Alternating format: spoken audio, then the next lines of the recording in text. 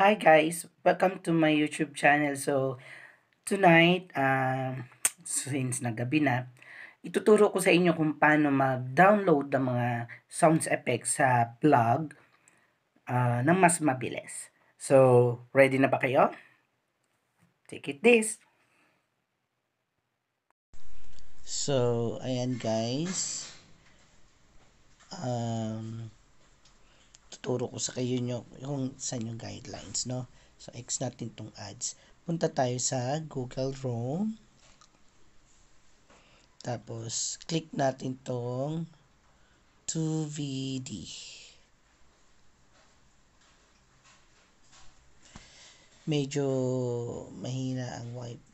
Yan. Pag lumabas na yan, um, i-click nyo lang dito sa search kung ano yung, halimbawa, sounds effect for blogger. So, click nyo yan. Kahit video guys, pwede nyo dito i-download. So, search. Kahit video, pwede kayo mag-download dito. Please wait for 4 seconds. Dati hindi naman siya ganito eh. Ewan ko kung bakit. Siguro marami nang gumagamit. So, ayan guys. This one, free sounds effect. Try natin to. Click nyo lang yon. Then, MP4. Wait lang. MP4 video, MP4 audio, or MP3 audio. Alin man po dito yung gusto nyo, yun ang punta nyo. So, i-check muna natin yung audio. Play audio.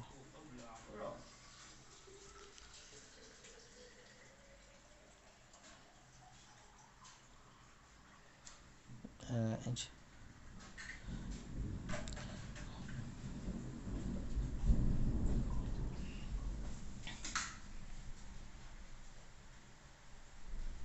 May iba't ibang tunog yata to guys. So, please wait.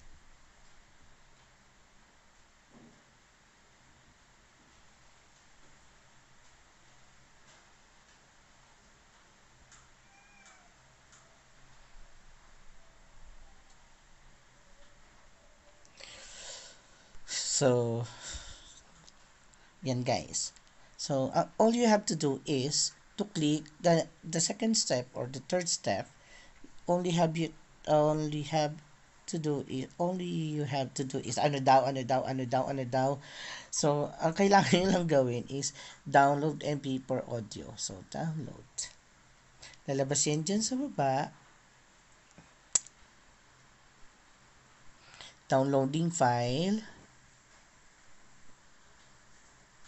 Here, at the lower bottom of the file. So,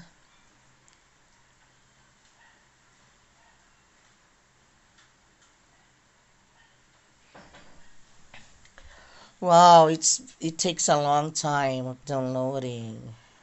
Okay, matagal nga eh.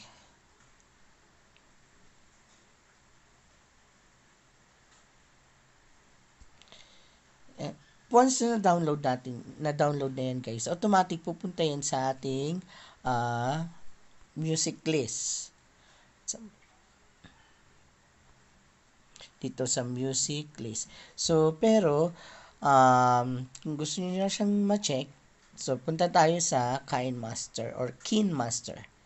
Ang gamit kong KineMaster is KineMaster Prox Plus.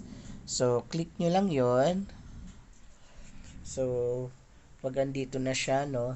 So, meron na akong mga add na tayo ng kahit saang ano dyan. So, for example, dito, no? Click media. For example, this one.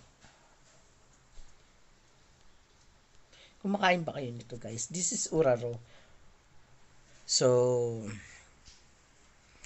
let us try putting some sounds effect. So, itong nasa gilid natin, may song dyan. Makikita natin dito sa list na to, scroll nyo lang. Ito yung ating music list sa song.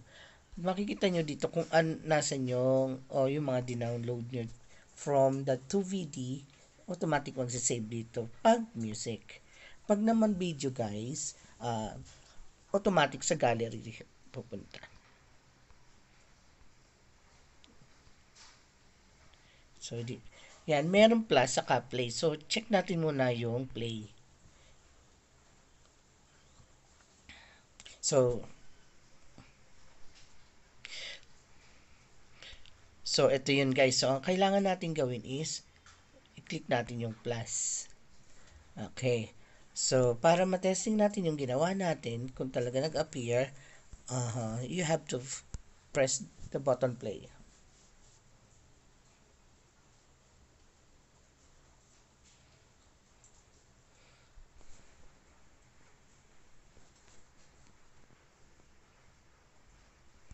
So, yan na nga guys. Tapos na ang ating tutorial. Hanggang sa susunod. Maraming salamat.